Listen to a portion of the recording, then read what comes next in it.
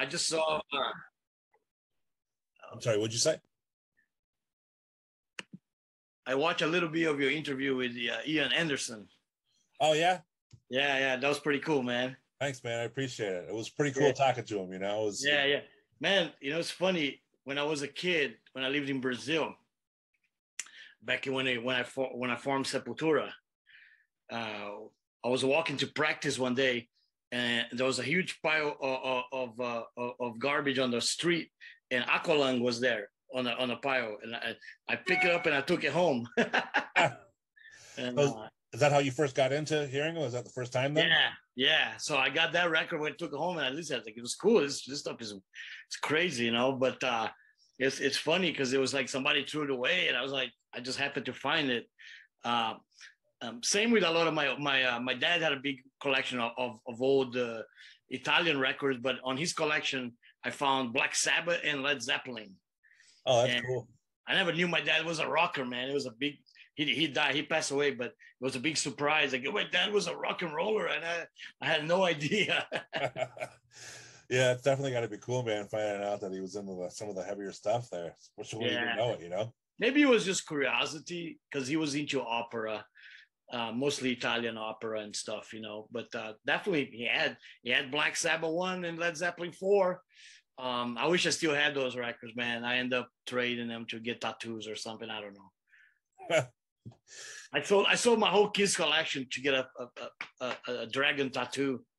Oh, really? Yeah. That's pretty cool. I mean, at least you got a story to tell out of it, for sure. Yeah. I did that, and the other thing that I did that was kind of crazy was I had an uncle that wanted to me to go on a straight and narrow. So I was letting my hair grow, and he's like, if you cut your hair, I'll buy you an imported record, whatever you want. And so I picked Ride the Lightning, and I cut my hair, got me a buzz cut, military buzz cut, but I got Ride the Lightning. That's it, man, definitely. Yeah. What's so cool about that is with all those albums and stuff like that, you got a memory to go with it. So whenever you hear that, you'll think of, the buzz cut, or you'll think of the tattoo that you got when you hear Kiss and stuff like that. For sure, man. And the craziest thing, it's even cooler. I was touring with Soulfly, and a fan heard that story and gave me a whole collection of vinyl of Kiss. Oh, wow. How cool is that, right? That's real cool, for sure. I was like, really? Like, yeah, I bought it for you, man. It's got the whole Kiss. So I actually got the collection back all those years later. That's awesome. That's cool. Fans do cool stuff, man. They really surprise you a lot of times. They do amazing stuff like that. Well, you know what it is? I mean, you do so much for these fans. I mean, you may not realize it when you write your lyrics, but sometimes people relate with that music so much that they always want to get an opportunity to go ahead and say, hey, thank you. And they do cool stuff. Yeah, exactly. And I really appreciate that. And I think connecting with the fans has always been part of what I do from the beginning. We always were connected with the fans, and now I do so much other stuff. Like I do a lot of cameos and stuff like that. And I think it's cool. It's like you get to give them something that's very special, very unique. Because when I first heard of cameos, I wasn't so sure. I was a little bit like, oh, this thing is a little bit cheesy. I don't know if I should do this. I wasn't sure. But then I did a couple, and some people sent me the reaction video, people reacting to the video. It's like, there's a guy, he's like crying, man. He's like shaking, crying. He's so freaking happy that he got it, and that's just cool, man. I love being able to bring people joy in their life through that kind of stuff. Because a lot of times we just write the music and it's out of our hands, Right. We are not there at the moment that the kid is in the bedroom listening to that album and is making that connection. We're never there. We're always somewhere else, but the connection exists, and it's really powerful, man. It's cool.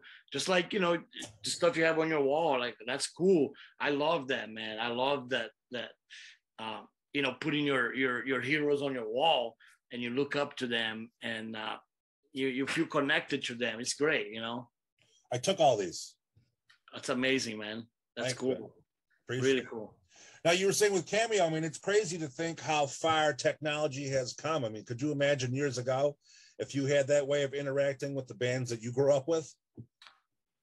I would have lost my mind if I could get a James Hetfield cameo when I was 13. Yeah, game over, man.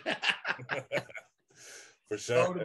I would have been the happiest kid in the world. Jesus, it's crazy. I mean, I got to meet them afterwards, but that's not after we gained some success of our own.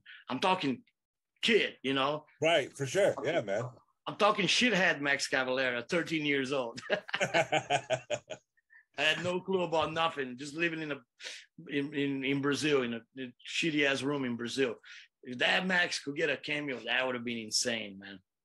Well, it's very cool that you're able to do that now for these young fans and give them an opportunity to get a message from you, for sure. Yeah, and I that's the thing that I really put the time on it. I do them with my guitar, so I sing them Brazilian happy birthday. A lot of them are birthdays, Mm-hmm. So I sing them birthdays in Portuguese with my Brazilian guitar, and I play a little bit of some of my best riffs that people love. So I try to make it as unique and as cool as possible for them to get something that is not just me going, "Hey John, happy birthday." But it's like, it's not just that. You gotta put a little effort in it. That's awesome, man. Especially making it memorable for them, and then for them to go ahead and send you the reaction video, it's got to be even just as cool. Yeah, you know what's funny? I got a cameo on Christmas. Yeah, my wife got me a cameo, and is a Detroit Lions player, because I'm a Lions fan, as you can see. Right. And it was like, man, it was really crazy, because she was trying to be cool, like, your present's not here yet because you haven't uploaded on the phone yet. It's like, it's coming, it's gonna be here any minute now. And then it finally hit it, man, and it was cool. I got to watch the message, and it was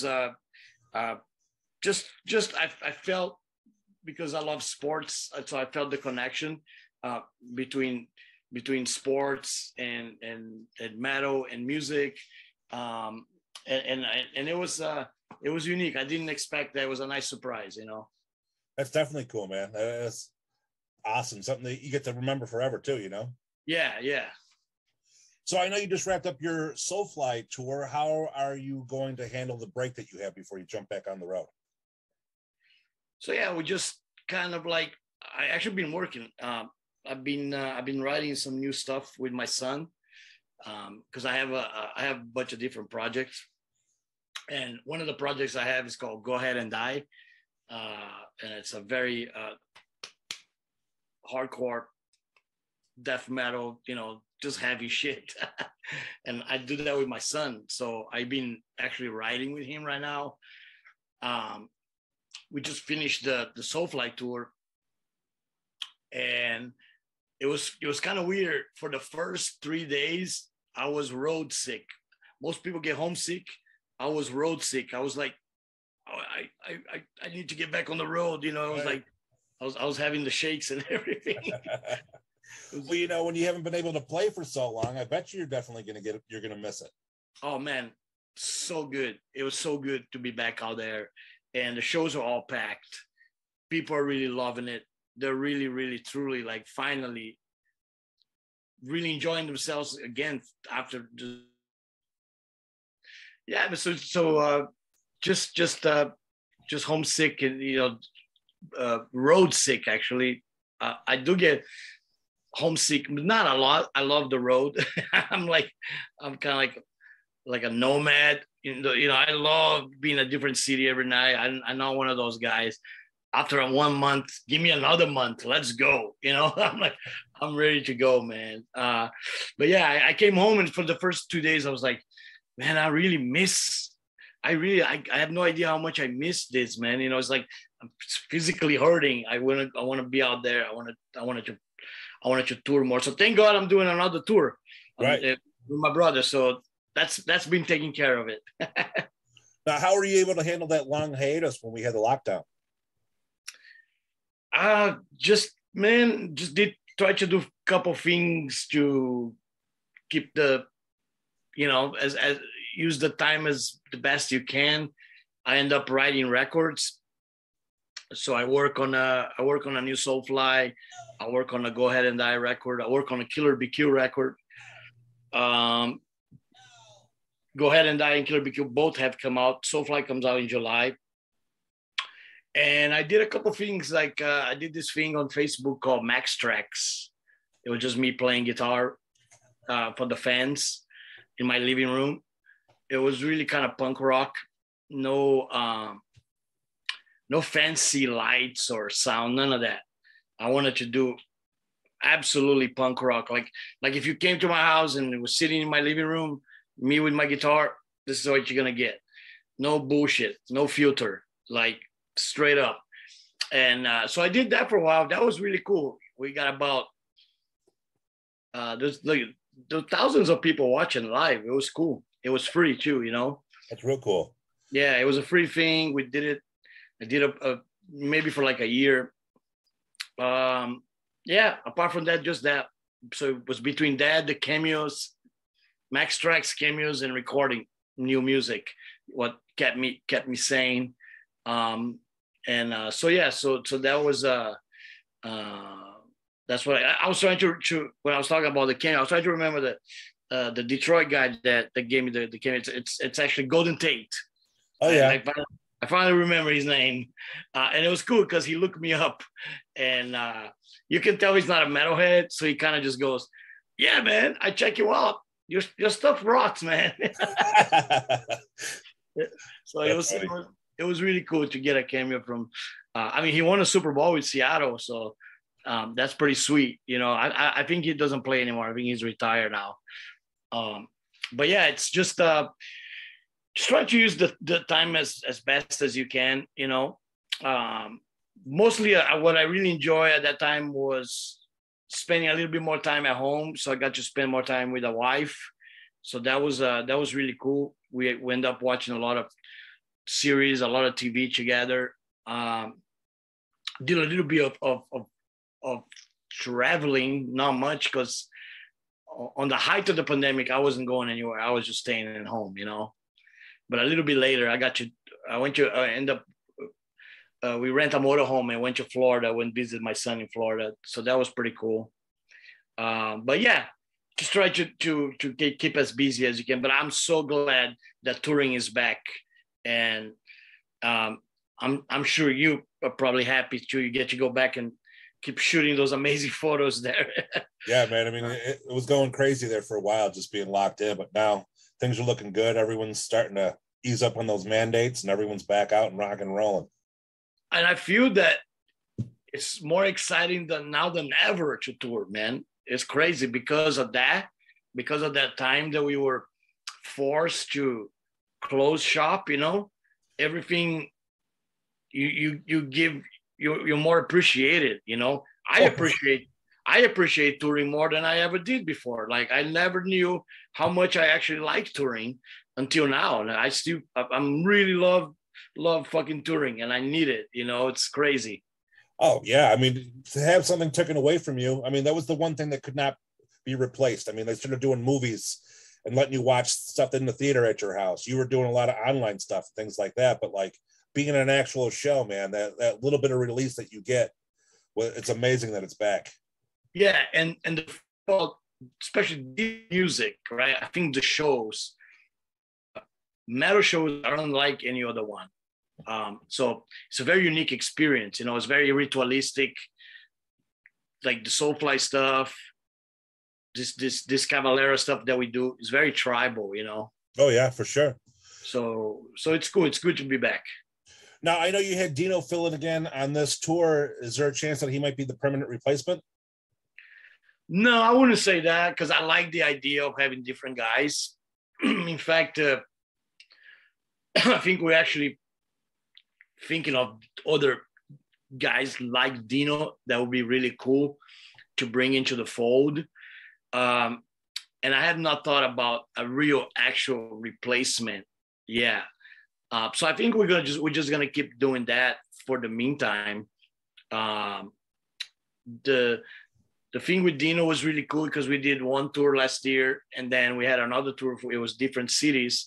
So I was like, Dino, come on over again. Let's do this again. You know, he's such a good guy. He's just a cool guy, a veteran player, knows his thing, he knows his metal, knows his guitar, and so it was we kind of knew him too, so that made it easier. But I like the idea of maybe inviting some other people to be part of this in the future, and go from there. Hopefully, eventually, we'll find a guitar player that's going to be, you know, maybe final for a little bit. But because Soulfly has always been very different anyway, from the beginning, we changed members. I think this idea of having a different guitar player for every tour, actually for Soulfly, it works. You know, it's not so weird for a band like Soulfly. Actually, it will be kind of cool. I think the fans would like to see it. And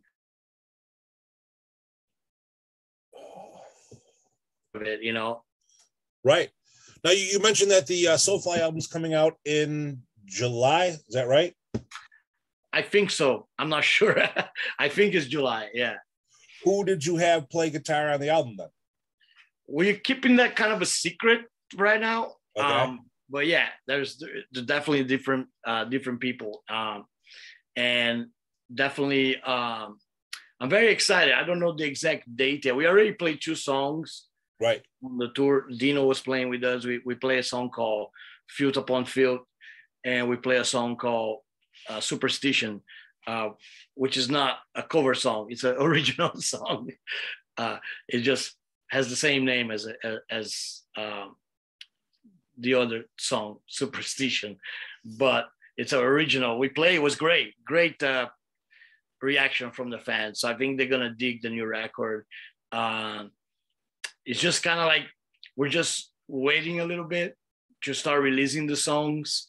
I think they're gonna start coming out in April. We're gonna start putting them out on Spotify and Apple Music and Liquid Metal and, you know, XM radios and all that. But I'm very excited for the record for sure, and I hope we get to get a good tour out of that when that comes out too, probably in the summer. That's awesome, man. I'm really looking forward to that. Now, is there any chance of you doing Dino a solid and filling in as the singer for Fear Factory for a tour? Oh, come on. I heard that. I heard people mention that. But no, I think Dino's got a guy already. I think he found a singer, and I couldn't really do Bert's. I can do the heavy vocals, right? But not the melodic stuff. That's a little bit out of my range. But it's really cool having Dino with us, man. It's he's fun. He's a fun guy. He brings a lot of knowledge, a lot of wisdom, a lot of, you know, he's got a lot of years in the metal world that he brings there with him, and I think fans really like that. They really like to see us with him. You know, it was like a special treat for the fans that they really got to enjoy. But like I said, I think it'll be cool to do more of that, even with other guys. I can't think top of my head now who, but it would be cool to get guys like Dino from other bands that would like to do this same thing in the future. I think that would have been really cool. Yeah, for sure, man. Fans will definitely get a kick out of it. I mean, for those who got a chance to see Dino with you guys, that's icons together, you know. It's a real it was fun. It was fun, man. And he's just a character. We laugh a lot with him. He's funny. He's always in a good mood. He loves touring. And it was just awesome to hear the riffing, man. I don't think Soulfly ever sounded that heavy, because you mix that Fear Factory heaviness on top of Soulfly. It was like bone crushing, man. You know, it was pretty sick. Yeah, man. I got to hear some of the live stuff that you guys did. It was awesome. Yeah, it was very intense, and it sounded just big. You just like, his riffs are huge. His guitar sound is huge. And the Soulfly stuff with the chuggings, man. It sounded crazier than normal, which was cool. For me, as a fan, and I speak for a lot of the fans, they're fans of both bands. They're fans of Soulfly and they're fans of Fear Factory. Was like, yeah, I dig this. This is killer. I get to see two of my favorite guys on the stage together. It was almost like a super group type mentality. For sure. Thing, you know, so it was cool. I like that. And now you're going to jump back on the road in May to start doing some stuff with your brother. You guys are going to be doing Sepultura songs from Beneath the Remains and Arise. Yeah. So that's that should be cool. Those are, I look at those two records are they're twin brother records. They almost could have come out together at the same time. People wouldn't notice. They're so similar. They're from an era. I think it was a very specific Sepultura era. Between 89 and 92 was like the pinnacle of the death thrash movement, you know? Right. And we were riding that wave hard, you know? Us together with, oh gosh, Entombed and Dark Angel and Possessed and so many great bands at that time, man. It was killer. It was a killer movement. I remember some of the tours that we did back then. The first one was Sepultura, Obituary, and Sadus. It was called SOS. Right. Kind of like Save Us All, you know, the SOS. But that was I love Obituary, and Sadus. It was cool to see that. It was just a great time in metal at that era. 89, 91, 92. It was a special magic moment in metal that we get to relive it doing this tour, you know. And I do it. It's not just to relive it or pay homage to the past, but also because it's fun, you know. Those songs are super fun to play. They take a lot of practice. There's a lot of fucking riffs. Right. It's kind of crazy to relearn all that. But once you do it, they're just, as a guitar player, I love playing them. I love it. It's all in E standard tuning. That's before we start tuning down and fucking with tunings and making different tuning songs. So that's all in E. And a lot of the message in those records are very relevant right now. If you think about Ukraine and shit like that, those are very anti-war records, especially Beneath the Remains. It's like, you know, who has won, who has died beneath the remains, asking questions about war, you know. So I think it's crazy that 30 years later, this stuff is more relevant now than even when we first put the shit out. Right, yeah. You know, and that song was actually influenced by U2 of all bands. I was inspired by U2's record War. And I was reading a lot of Bono's lyrics and had a lot of cool stuff in the lyrics about war and stuff like that. So I was really soaking like a sponge, like really influenced by, a lot of people don't know, but Beneath the Remains and Arise are heavily influenced by U2 lyrically, not musically. Musically has nothing to do with U2. But lyrically, definitely an influence. And it's cool that it's relevant now, man. You know, we get to go out and sing those songs now. And I think they're going to even have a different feeling when we do them live now than they did 30 years ago. You know, what's cool is that parents are going to be bringing their kid to this and they're going to be thinking, oh my God, these songs are about what's, like you said, they're about what's going on now. They're not going to know that this was done 30 years old. Yeah, sure. Crazy. You know, it's just like when I remember when the pandemic hit. And I was talking to a friend of mine. I goes, I told you, right? I told you those metal albums weren't lying. Metal record, we're talking about the pandemic before this shit existed, man. It was like all these, like, you know, Napalm Death records and Nuclear Assault records about the plague and all this shit. It hit. The shit was real. That's it, man. Just a little before everyone's time. So crazy, man. You know, I think this tour is really going to give fans a treat, man. I mean, to be able to see you singing those songs once again. I mean, me personally, I'm all about seeing the original singer live. I mean, you know, I know bands split up and they go their own way, but if the singer's alive, I'd rather go see him sing those songs. I feel when a band carries on without the singer, it's more of a glorified cover band than it is the actual band. I mean, if I choose, I'm going to choose the man who did it originally. Right. And that's, you know, this is as close as the original as you can get, because Igor's drumming, and you get his power drumming, which is amazing. And he's a very influential drummer for a lot of people through the years. You know, it's been very influential. And a lot of people wants to hear them with the original vocals, man, you know. And that was a time, you know, we're part of that. And it's very important. And it did influence a lot of bands. Those records still influence bands right now. A lot of young bands, stuff that we were even touring with, like Soulfly, were touring with 200 Stab Wounds, and they love those records, man. And so many other bands, that even bigger bands like Gojira and Slipknot, they all grew up with the Sepultura stuff, either Chaos AD or Roots, you know. Yeah, it's cool to see the influence. Even guys like Dave Grohl, like Dave Grohl worships Roots, man. It's crazy, like, to think that, you know, it's like it's like, to me, it's kind of insane that has reached so as far as that. But it's cool. I mean, I think this tour, specifically this era, might be my favorite Sepultura era, just because it's just pure power. It's just as raw as it gets. Energy, adrenaline.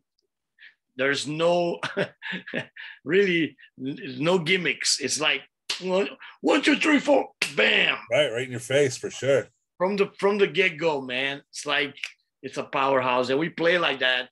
I try not to talk between songs too much. Try to one after the other, kind of like the Ramones, you know. Right. 1, 2, 3, 4. So give them what they want, and don't bullshit. Don't beat around the bush. Just give them what they want, fast and hard.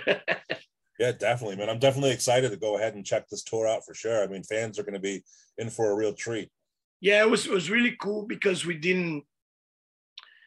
I was kind of surprised when we announced the tour, because we didn't know if we were gonna do or not. And I remember my wife she's my manager, Gloria. She was talking to the booking agent, and next thing I know, the booking agent is like, "I got the dates, and we're gonna announce." And it was like, "What? How did that happen, man?" It was kind of fast, you know, and it was cool. I think it generated a lot of excitement, maybe because it was done like that, maybe because it was a little bit faster. It was nothing that was announced a year ago. You know, a year ago, we didn't know we were doing this. So that's kind of like made it for even more exciting. I think when that came out, it's like, holy shit, they're actually doing it. They're playing these records, and it's in a month from now, you know. Right. It's coming. It's going to be here faster than you think, man, you know. So it's pretty cool. Well, I mean, even like you said, I mean, it's you and your brother. So this is going to give the fans an opportunity to see the Sepultura that they grew up with. Yeah, because I mean, really, the real Sepultura really started with me and Iggor as kids, you know, like together playing, brother. It's really like, it's very similar to the Van Halen story. It's very similar to the Pantera story. Original, you know, the brothers made it. Other people came in, and something else was created, but the roots, the real original place of it is between me and Iggor. You know, it was born from us. And kind of, I think a lot of people, sometimes I think people forget that, or try to cover that up and don't say that's not the case, but it is. You know, it was born in our bedroom back when we were shitheads. You know, two little Brazilian shitheads, troublemakers, making metal. You know, we started this thing, and Sepultura was the first band I had, so it was my first band. So it's kind of like, you know, like kind of like your first girlfriend type thing, you know? Right. So it's very special, man. So, and we do justice by them. I think we play them really, really good, as good as they can be played. And you're right. I think a lot of fans they like to hear the original style like this, you know, with the original voice, with the original drums, rather than something else, you know. So I'm excited for that. And I think, judging by, we already did this tour in Europe, and we did it in South America. And I remember in South America, it was pandemonium, man. It was like somebody put me in a fucking time tunnel, and it was Right. it was 1991. It was like fans in the airport with banners and shit, like screaming in the airport, like you know, Beatles type shit. Like, what the fuck's going on here? You know, I didn't know this shit happened anymore. You know, and that was going on, and the shows were crazy, and the energy that these records have, it's insane. The raw power, the pure energy, like, it's because it's song after song after song. It's relentless, man. It's like there's not really room to breathe. It's like one after the other. By the time we play Primitive Future, which is the last track on Arise, we're spent. We're all fucking soaking wet. And you're done. You're spent. You know, you left it all out there, man. You know, which is the way to do it, man. You know, what's cool is seeing how excited you are talking about this tour and playing these songs again. You know, I mean, so not only is it going to be great for fans, but it sounds like it's great for you to go ahead and relive that moments and have some of those memories pop back up when you're playing. Yeah, because I think I'm fortunate enough that I'm a musician that can do that. So, and I think because the way my career moves, it's kind of like I have one foot on the future with new Soulfly, Go Ahead and Die, Killer Be Kill. I love all those projects, so I'm gonna do more of that. So those are all new music. That's new creation, you know. But I have one foot in the past, which is like enjoying the fruits, man. You know, we worked real hard for those records, and it would be a waste not to enjoy them, you know. So I think it's more than fair that we get to enjoy them with the fans. We get to all be part of this thing. Call it nostalgic, whatever the fuck you want to call it, but it definitely brings everybody together. And for another thing that's cool, a lot of kids who come to this show, like young kids that weren't even born when those records came out. Right. And they get to see it, you know, and they get to be part of that because they were not here. So it's similar to me watching Black Sabbath, you know. I was 1 year old when Sabbath came out. Now I was probably, you know, 6 years old when Sabbath was on his peak. Sabotage and Sabbath Bloody Sabbath. I was probably, I didn't even like metal. I didn't like music. I was 7 years old, just into soccer, you know. Right. So when I got to finally see Sabbath, I was crying, and I had tears, you know. I was like, yo, this is amazing. Like goosebumps, man. Like right on the side of the stage, watching Tony Iommi and Ozzy and Geezer Butler. It was like crying, like, yes, this is amazing. So I understand the feeling, man, you know. So for a lot of fans would be like that. I think some of them even be like generations. I think the dad will come with the son, Right. like showing us this, like, this is what I grew up with, son. That's it, right? For sure. You know, you get a taste of my teenage years now tonight. You know, this is what I was into it when I was making you. Yeah, I mean, that's definitely cool. I mean, it'll be funny to see some of these parents that aren't, you know, the kids wouldn't think that they're metalheads anymore, to go ahead and bring you out to a show and be like, this is what I was all about when I was your age, man. Yeah, man. Yeah, that's cool. I meet a lot of those parents, and sometimes it's cool. Sometimes the dad is a Sepultura fan because it's more older, like us, you know. Right. And the kid would be a Soulfly fan, and I look at the dad, I go, I hope you're teaching him about old Sepultura stuff. That's it, man. Yeah, sure. Because he's got to know where all that came from. Because without that, there's no Soulfly, you know. As much as the kid loves Soulfly, without that stuff, I wouldn't be here. doing Soulfly. I wouldn't even be here talking to you. And I think a record like Beneath the Remains is actually the starting point. That was like the record, like make it or break it record for us. Because if you would have made a shitty record, that's it. We would go back to Brazil to live in obscurity forever. You know, for sure. None of this would have happened, man. So that had to be a good record. It had to. It's like do or die, man. You know, it was like, you know, it's like like a gambling, like casino. You had like one roll of the dice. This is your dice. This is your chance, man. And we made the best of what we could with that time, and I'm super proud of the record. Still today, I think it stands the test of time. It's killer. It's raw. It's brutal. It's honest. Most important, it's very honest. Right, Those are honest records, man. You know, they don't bullshit. It's like what you see is what you get type records, and I love that, man. It's like really playing, everybody playing the instruments. And it's if I'm being totally honest, it's just fun to play that stuff, you know. It's great to remember the past. It's great to pay homage, but really, at the end of the day, if you're not enjoying it, you're not having fun with it, don't fucking do it, man. And I am totally enjoying it. I can't wait for the rehearsal to start. We're gonna start rehearsing really soon, and because that shit needs a rehearsal, and you can't just right. Yeah, that stuff is hard, man. You know, it's like a lot of riffs in there, man. A lot of intricate shit. It's like, yeah, you gotta get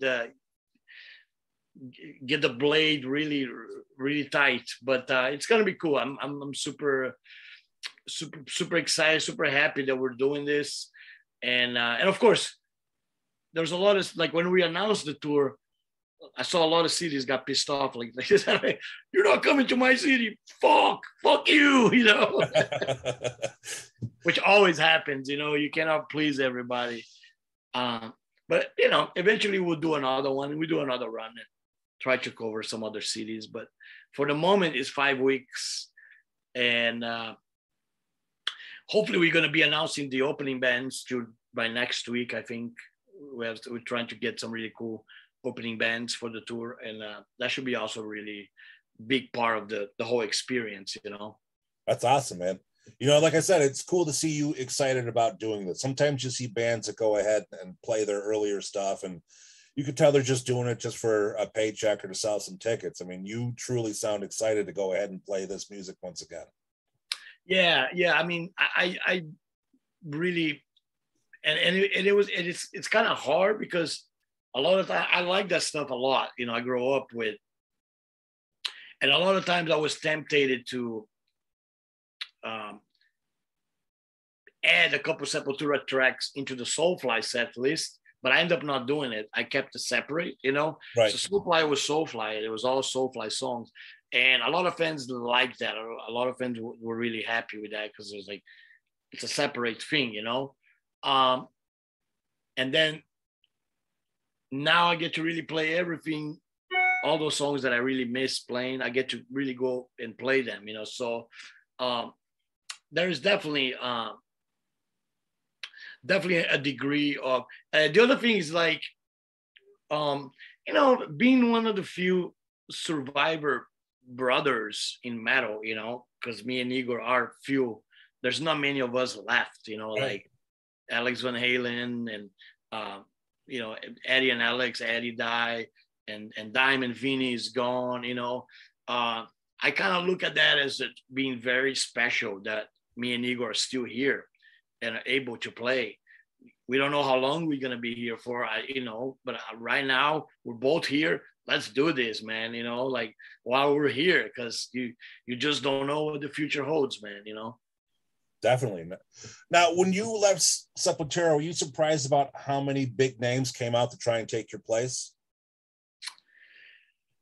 Not that surprised. In fact, I think I thought one of those guys would have got it. You know, I can't remember at that time, but I think even somebody even mentioned Mike Patton was even somebody that they mentioned that might would have joined them, or Rob Flynn, even I remember was like another name, but I don't know.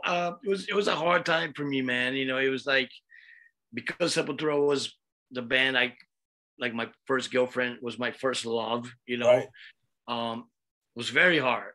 So when I first quit from them, I went into total darkness, depression.